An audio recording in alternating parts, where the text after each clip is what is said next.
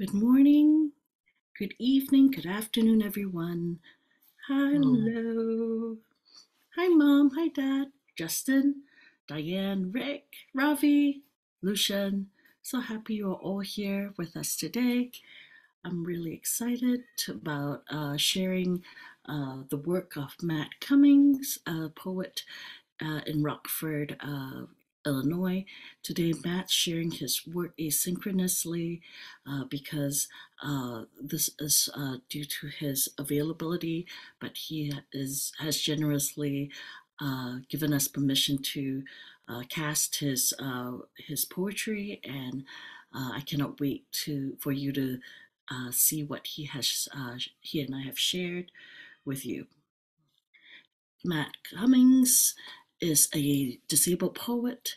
He lives with deafness as well. He's a deaf poet and also lives with a cerebral palsy. So today I've invited Diane Murray Ward to be our response artist for next week. So after during this week, Diane will come up with a prompt related to what Matt has created, and Diane will be our silent artist next week. All right, welcome again, and without further ado, I will share screen and share Matt's work. After the three pieces that I have put together for you, we are going to have a discussion about what your impressions of Matt's work is. And then after that, I will be inviting you all to share your responses. So, welcome. Hello, Diane. Thank you so much for agreeing to be my Sayang artist for next week. And I'm so happy that you're here.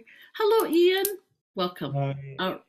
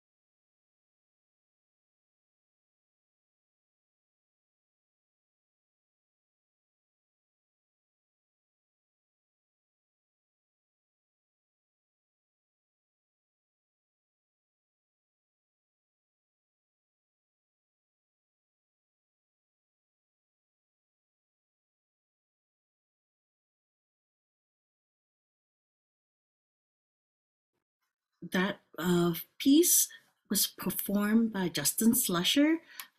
Poet uh, Poem was written by Matt Cummings. Next poem.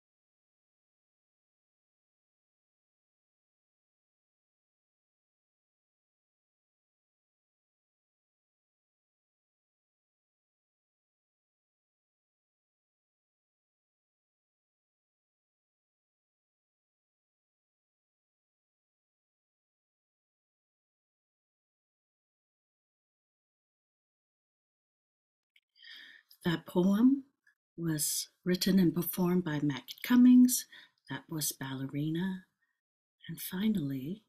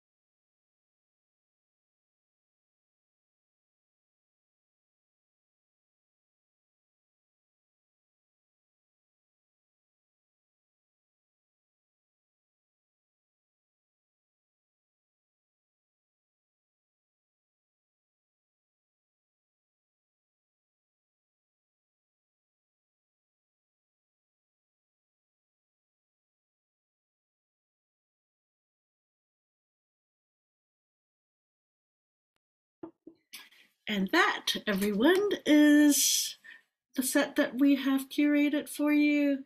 Thank you, Matt, for the pieces that you have shared with us. So I'm going to invite Diane Murray Ward to share her thoughts and impressions as our Cy Young artist for next week. Diane, one of the reasons why I picked you to be the paired response artist this and my Cy Young artist this um, cycle is because you have experience uh, doing ekphrastic work, and also because you are a movement artist. So at this time, I would love to hear your thoughts about the work that Matt and I have curated. All right. Good morning, everyone. Good day, good afternoon, good evening. Um, it's every time I see American Sign Language performed along with movement, I mean, people need to understand that as a modern jazz dancer, I also incorporated ASL in my work, in some of my performance pieces. So it was really nice to see that this multilingualism is also shared to the culture of deafness. And so a lot of times it's excluded, which is unfortunate. The language, it's a culture, it's a way of life, and everybody feels the same, thinks the same, enjoys the same, loves the same, has heart the same. Okay, it's just a different way of communicating. ASL is beautiful, it's graceful, it's wonderful, it's expressive. Um, if any of you have studied ASL, you know it's not just hands. You use every part of your face, okay? Your eyebrows, your eyes, everything is expressive. That adds to the communication. So I'm really happy that these three pieces that you picked, Kissing the Skeleton, On Point, and ASL, Batman, of course, okay?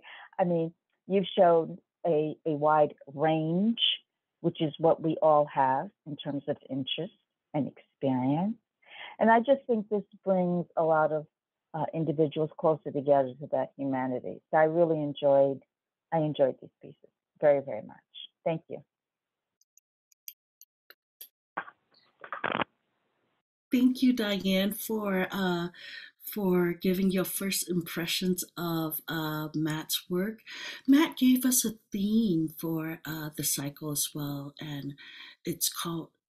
He I asked him. I said, "Do you want to do trap poetry, which is the site that he writes? He has named a site, and he has also written under the moniker Trap Poet." But in our recent conversations, Matt has chosen to depart a little bit more from his previous moniker and going by his name now. And I asked him, I said, Matt, what has made the change? And as a person living with disability myself, we had a great discussion about what does it, does our disability define the way we create, or is it just a descriptor of our lives and a part of the content of what we create? And so these are the conversations that we are having about our art uh, in poetry as well as in our other art forms. So at this time, I'd like to invite other people. Do you have any first impressions about Matt's work? Ravi. Yeah, what struck me was the kind of semantic shift that has taken place in expressing the disquiets that one feels in one's own time. I'm thinking of Cervantes to begin with, the way uh,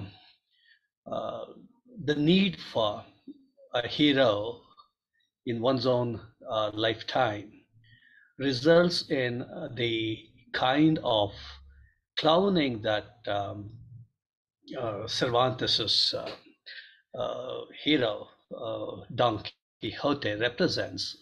The hero as clown, the hero as fallible, the hero as a failure, the hero as somebody with a persecution complex. Um, Make a quick jump to the presentation today. Uh, the modern man has become so quixotic. He has no option but to look at comic book heroes for some alleviation. Not real heroes. Real heroes are not there. And therefore, you can't even make real heroes clowns. So you need to go to the clowns, or rather, virtual clowns, to look for your heroes. This is, for me, a terrible situation, a situation which shows the kind of devolution that has taken place, a semantic devolution that has taken place in the creative sphere. Thank you.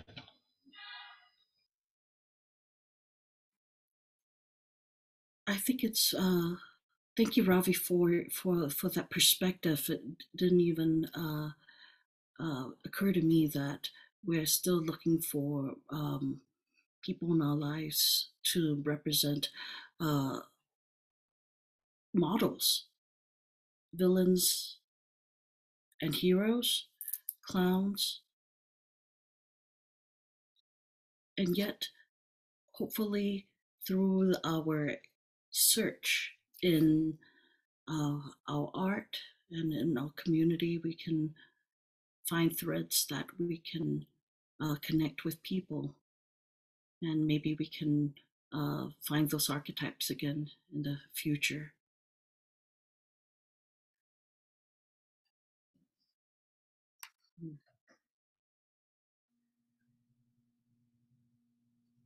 Lucian? No, I was going to highlight Rick is raised his hand. Okay. I really enjoyed it. I thought that the arc of the narratives from this elusive superhero, the dark hero, which seemed to me to speak to the unattainable power that we all would like to have from our little selves to a grander stage, and then moving through this to the mirror element, where it suggested to me, again, just from the elements selected, now we're looking again at the truer self. And I think found it very interesting, especially in the context that he's moving from a name, a stage name, to his real name. That seemed to me to be speaking to that same reckoning. I'm not thinking superheroes. I'm thinking about what I can do. What am I in this mirror, and what does the mirror show me? I thought it was a beautiful evolution from this unattainable power that's out there, mythic, to what is in my grasp. What is it that am I? And again, like I said, especially in the context that now he's using his own name, that's a butterfly to me. That's a out of the cocoon and wings are spreading. You know.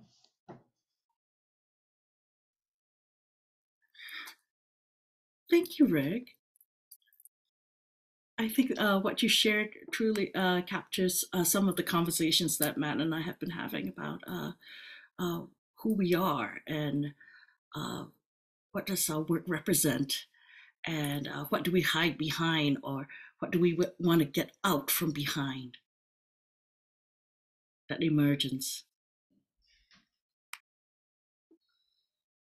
I think for me, what was also very poignant was dialing into the lack of auditory input.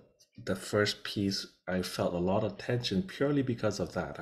I wasn't used to just watching something silent, which is why I sent a note to you. Hey, was there supposed Yeah, to be you kept audio? asking, got sound or not? I'm like, oh, I didn't even think about that. And it took that first piece for me to shift into a place of empathy and immersion. And then I could see from the second piece on the world through his eyes, through the hearing impaired eyes. So much so that by the third piece, when there was audio, it was actually quite jarring. So I thought that was fascinating. It illuminated my dependence on auditory input to gather information, to sort things out, to anticipate something, a punchline. But to see it again, how it's built through visual cues, was actually quite fascinating.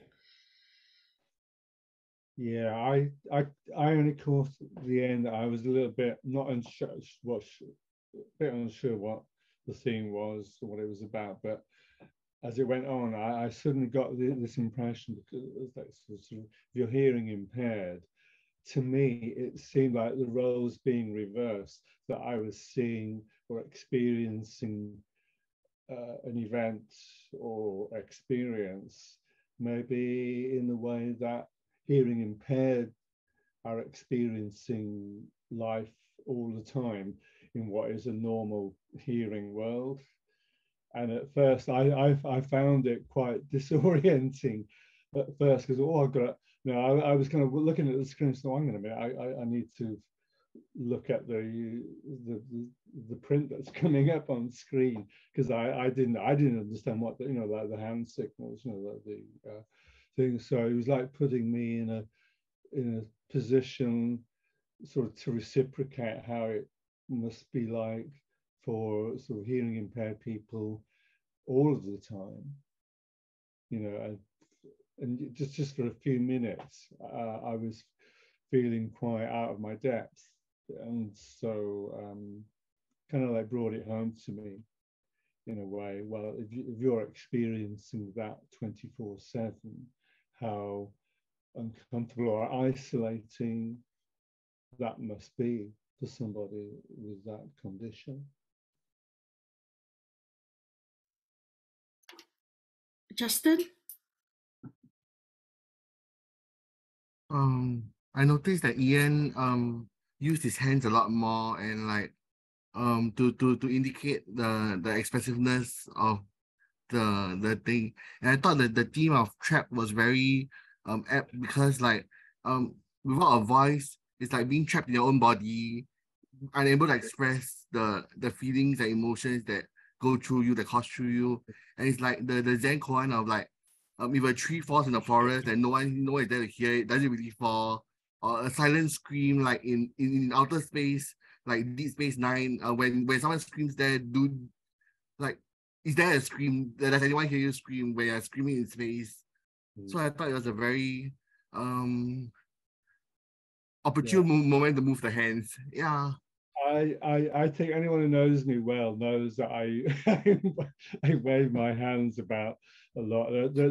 There are times when I wish I could sort of be walking, have a pair of handcuffs or something to tie my hands down to stop it waving about. It's kind of like inbuilt reflex. I don't know. I'm doing it again. It's kind of all the time. I've got to be careful. Yeah, it gets a little bit out of hand. Oops. So there you go. That was a terrible unintended pun there. At times. Thanks, Justin. Yeah, for pointing that out to me. Cool. So, Matt, I hope you enjoyed the initial comments and impressions that the curated poems have evoked. And at this time, I would like to offer us a little bit of silence. So instead of Lucian, did you curate for us some music? I actually did not, but let me. No. dig Actually, something I up. was hoping you did not, because it would be very appropriate for us to sit in silence and let our minds and thoughts help us write and prepare our written and our shared responses. So for the next 5 minutes, we are going to just enjoy silence with one another. If you feel comfortable, prefer to turn off your screen and video to wrap your thoughts, you're welcome to do as well this time, similarly to being in a workshop setting.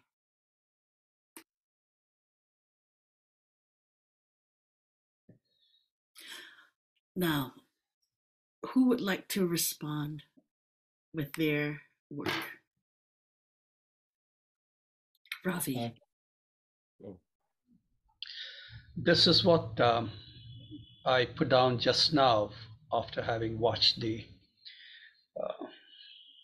videos. I've titled it Of Silence. There is no event in this world of silences and mere gestures. What are deeds and what are histories? When each pass the other with either a stare or a gesture, will the seismic movement of population stop injuring all humanity? Silence is not so much boredom. Silence is not so much absence. Nor is it an unwillingness. Silence is, will be, and the end. Thank you. Thank you, Ravi. Who would like to respond next? Rick. I don't have a piece on silence, but I do have a piece on space. And I think when we contemplate the cosmos, it's so much bigger than anything we can put up against our mortality. So I offer you this. It's called Deep in Space. Deep in space and back in time, it seems somehow almost to rhyme. We've got a new look deeper yet. It's almost as if we somehow forget. How much is out there, the cosmic comic book, and we stare at our feet almost stuck in the soil or mired in the muck, as if that's all that was there, the extent of our luck. Yet sometimes, as we scan the vast open sky, it can definitely startle and open our eyes that we might to a higher shelf aspire, instead of dropping in the flopping mire. The first deep field shot of S-Max 0723, known to most as the starry stuff we see, a near infrared view like a speck of sand at arm's length viewed. Weave with our clumsy techno artifacts fresh wisdom, vision renewed. We check these tracks as millions of galaxies spinning so far off. Webb's NERCam scanning across the broad frequencies gather up this philosophical feast, this artist's cup. We glimpse 4.6 billion years ago, an evening's entertainment, this sweet lover's afterglow. The galactic cluster makes a gravitational lens so we might wave at our ancient distant friends. Thank you, James Webb Space Telescope.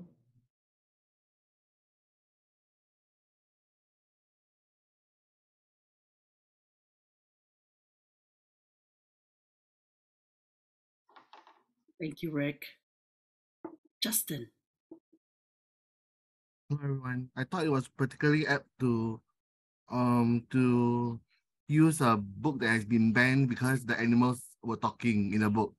When like some people thought that animals shouldn't talk, only humans should talk. So Charlotte's Web was a banned book because the animals were talking in it. Okay. Our tale of silent entrapment enactment begins from a non-verbal fragment enchantment of squeaky beach animal of porcine precision about to be slaughtered on festive occasion. Wilbur was a rambunctious runt of the litter. Was it so surprising he would make a friend littler?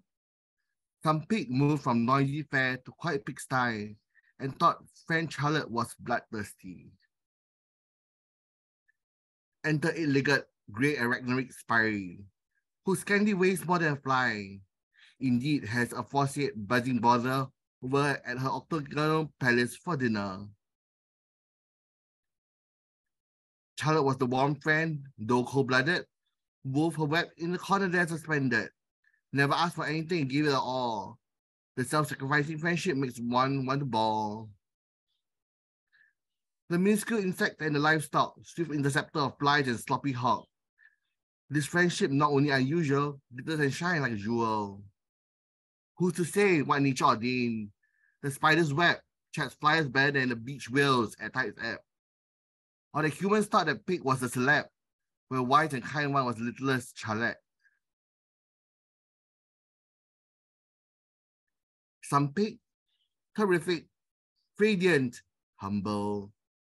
Persuaded farmer not to pork chop amidst grumbles, to let so terror-stricken live with his award special ribbon.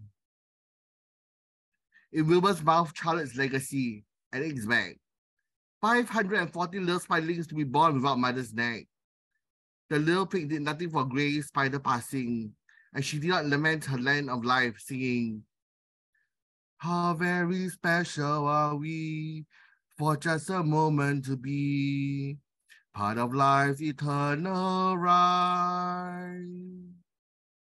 Thank you.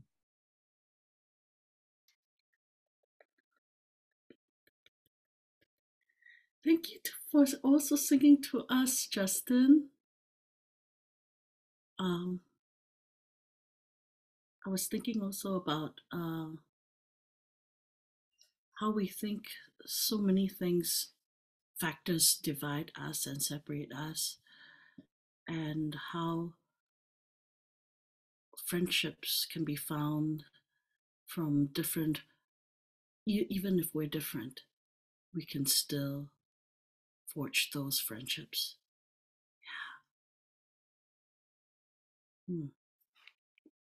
Yeah. Those pig ears.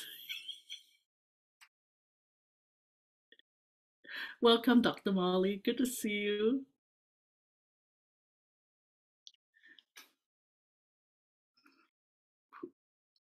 Who would like to go next? Diane? Diane, then Ian. Okay. I was trying to tell Molly I couldn't hear her. I think she was speaking, but I couldn't hear her. And I just want to say, Justin, it may not be so unusual that they talk to each other and interspecies talk to each other. It's just that it's not on the frequency for us. It's none of our business. So they probably talk about us all the time. Anyway. Maybe they don't want to talk to us. Hello, do you blame them? Orwell believed that the pigs could talk to each other. Yeah, I believe it. I think chickens, dogs talk to each other, cats talk to each other. I really do. Anyway, because I was not familiar with Matt, I looked him up and there was a YouTube piece that shows him drag racing. And so now with what you've shown today, it gives me a much fuller picture of who Matt Cummings is. So I'm going back to to who you presented today, and I have added a piece to what I previously wrote. So I watched you form the alphabet. I neither needed your voice, nor hand, nor face to express. You moved and I traveled with you, Matt, actualizing, not fantasizing, using sound. And it was so interesting, Lucien, when you used the term jarring, when it came to the piece I wrote is called Blank, and I'm going to read it very quickly about what I saw that adds to the YouTube piece and what I saw today. It's called Blink. Vroom, I am hyped. Vroom, I am ready for speed. Vroom, I compete with actions, words, and reality. My reality vrooms like my dreams, my actions, my motions, my seat, my helmet that withstands the buffeting from well-meaning and the meanies. I am not allowed to drive over. I don't need to catch up on life. I am living my life. And you sit and watch me fly by, eat my dust. Vroom. If you get a chance, watch Matt as he drag races. It's another aspect of Matt Cummings. Okay, thank you. Diane, thank you so much for that. Matt and I have been friends for a while. I did not know he did drag racing. So now I have to look at the video. Now you have to go mess with him. I was like, huh?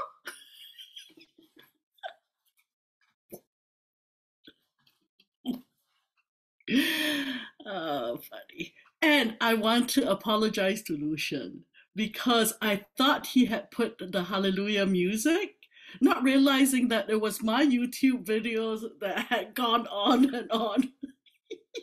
So, yes, Diane, we especially curated our argument for you.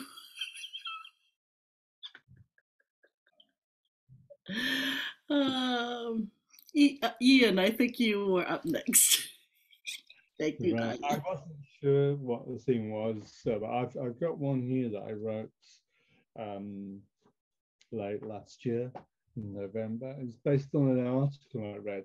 There's a natural phenomenon called Brocken spectre, where if you're walking on the mountains and covered in cloud cover and mist, sometimes if there's somebody maybe 2 or 3 miles away walking and the sun is behind them, it projects an image onto the mist or the cloud cover in front of you like a screen, and you can sense or feel that you're walking alongside somebody who looks like a spectre or a ghost. It's a real person. It's just kind of a funny lighting effect. So I did a series of 4 short poems based on it under the heading Apparitions. It may have sort of vague relevance. So 1. The ghostly hovers hanging in the low cloud, needle points of cold mountain tops wrapped in damp mist. The Brocken spectre of a distant fellow traveller, we walk together side by side, oblivious each to the other's existence. And 2. Rocks looming, glary from out of the clingy, damp cloud cover. The world seems just a blurred mirage from this perspective, as walking the tops, putting just 1 foot in front of the other. 3. Number 3. My mother, when she wanted to reprimand me, she wouldn't scold me in the normal sense of scolding. She'd quote Robbie Burns at me, more of a scalding than a scolding, it would seem. So scalding is a form of Norse poetics. You know, a skald, I think is Norse term for so like a court poet.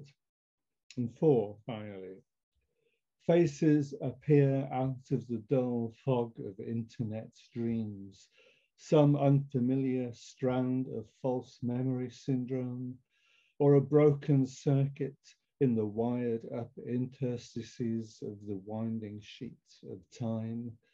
But now, as the days grow shorter, dimmer, they are beginning to fade, sinking into the dulled background of the ether. Thank you, Ian. Three little tigers, they run fast, they run fast. One tiger has no eyes, one tiger has no ears. It's so strange, it's so strange. I was a tiger.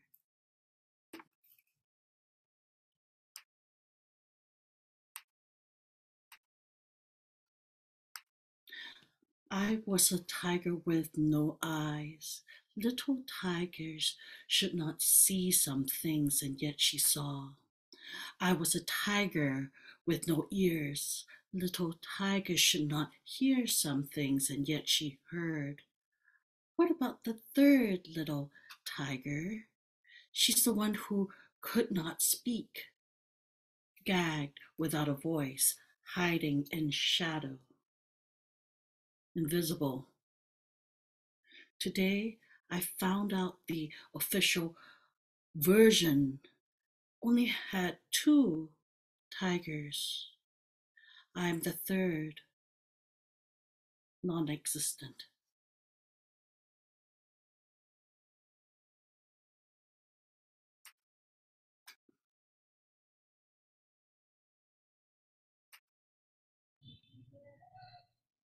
That's a wonderful twist there. Remarkable. Loved it. Thank you. Hemlin, and the third imagery strikes so hard. You know, beyond the borders, the non existent tiger is there. It's there, it very much exists, but nobody recognizes its presence. The margin of invisibility devours its absence, though the absence is pregnant with presence. When I read this poem, when you sent it to me, I sat and thought over it. The third tiger. It connotes so much. Very, very meaningful. Thank you. Thank you, Dr. Molly. Thank you, poets, for considering the work that Matt Cummings and I curated for you today. For those of you who would like to revisit the content again, this would be on Club Mermaid and on Poetic Spit's YouTube channel. We'll have that video coming soon. Thank you, Lucian, for editing our poems and our shows for us. And it's good to have you back with us, Lucian. Each one of you, thank you so much for bringing your voices.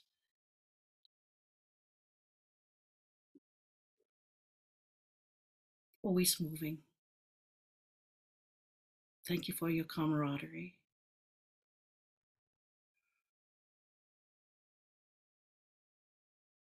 Next week, we have Diane Murray Ward as our Sayang artist. Sayang, once again, means love in Malay. And we'll have a prompt from Diane this week. And then we will be writing to that prompt. And Diane will be sharing her love for your poems. All right. We are lovable. We are capable. We are valuable. We are able. Until next week, see you between the lines.